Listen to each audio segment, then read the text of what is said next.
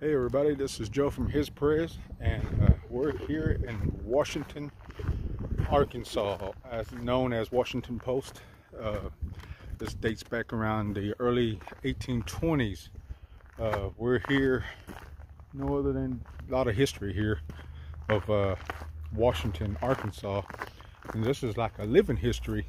A lot of people kind of portrays what happened here in Washington, Arkansas. So right now, not only the heritage and the history here in Washington, Arkansas, but we're here to know the history of the Trail of Tears. And this is the Trail of Tears, the actual road that we're walking on right now in Washington, Arkansas, heading towards Fort Towson. So, but this road actually all the way heads up towards Dardanelle State Park, Little Rock, and going east, it's heading towards Camden and into Lake Village and that area. So there was two routes that's coming through Washington, up from northeast and from east and southeast, intersecting right here in Washington, Arkansas.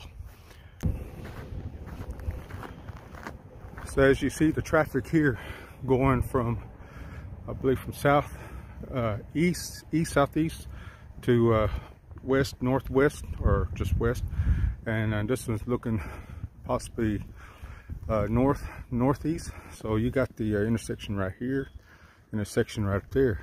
That's where the Trail of Tears route, the Choctaws, and of course the Choctaws came along through this route. David Folsom and his party came along this route right here. Some others came along in this route, coming from here along here. Now, I don't believe this road is the actual route, but I believe it's on the other side. I don't think there was a road back in the days of 1830. But this road is the actual Trail of Tears route, heading towards Fort Towson and Dokesville.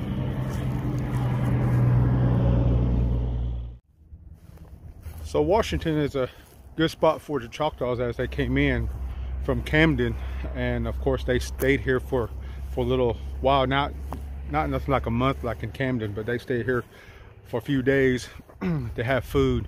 The people here in Washington took well care of the Choctaws that was coming through, and they knew there was coming in. So the soldiers, military that was bringing them in, and of course the Choctaws. So they bathed them, they helped them, they need whatever their needs are. They do a lot for the Choctaws that was here, especially the loved ones that passed on here in Washington. I believe they buried them in their cemetery, I believe. I'm not sure, but if it is, it's unmarked. But again, the Washington Post here in Arkansas did a lot of things for the Choctaws with Colonel David Folsom and his party, a few others as well. So anyway, so here's some of the history of the Choctaws that came in Washington, and this is one of the importance for the Washington or importance for the Choctaws here in Washington. So again, we're grateful for Washington. Always like coming here. There's a lot of history here. We'll probably show you more of the history of Washington. And there's the route back over here. You can still see where the depression, but there's a road going through it. But of course, that's the trail. I'll take you there, and then we'll go from there. All right.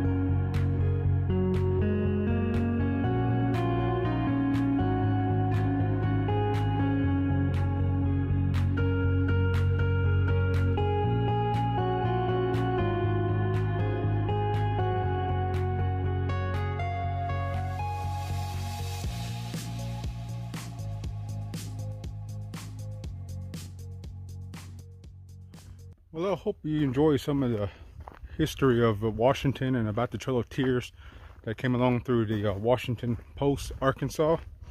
And of course, there's a lot of history here, but I think the mainly ones I want to talk is about the Trail of Tears that came through here.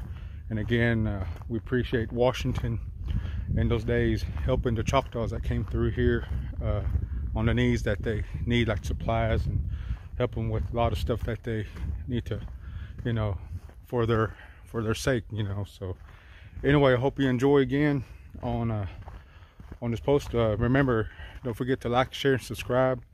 And before in here, I want to show you something that's very interesting. We're on the west end of Washington Post, and of course there's some old houses here, and wow, they're pretty amazing. So I'll let y'all look before I end here. I guess you could say this will be part of the bonus clip. This is the Monroe House, just a quarter of a mile west of, would have been the center part of Washington. This was built in 1855. Monroe House.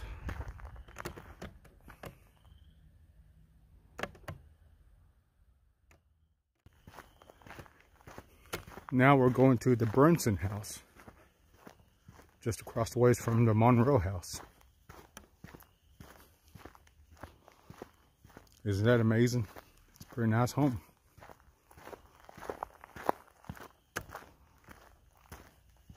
I believe these caused dandelions. No, I take that back. Daisies. I'm not really good of naming flowers, but you can see these all across the way and stuff. And you know, when they have these type of flowers, there's usually a home site nearby, church or a school. So this is the Brunson House, built in 1860.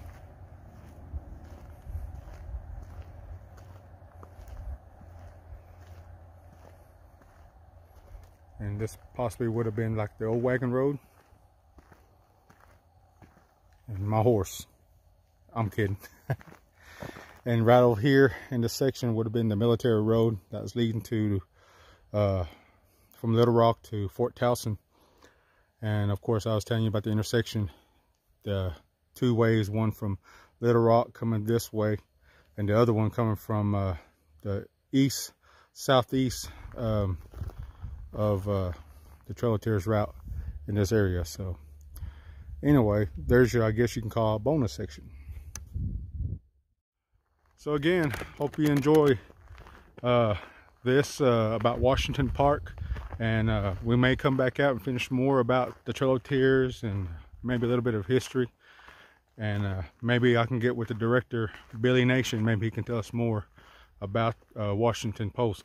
So anyway, as we say in Choctaw, and we shall see you on the next.